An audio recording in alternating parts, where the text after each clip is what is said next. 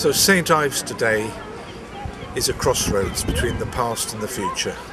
We've had this wonderful past, the modern movement in St Ives, mid-20th century, some truly internationally significant British artists living and working here.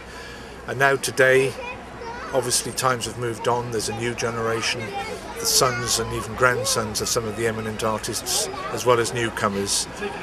I just wonder, however, whether the Tate Gallery, important though it is it too much an institutionalisation of the St Ives colony?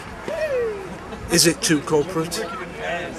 Or will the independent, free spirit of the artist continue to prosper here and flourish? And I think the answer must be that St Ives will always be an art colony, will always have that liberal independence of spirit, and of course the physical beauty of the environment, which in itself is a suitable reason to attract artists of all kinds.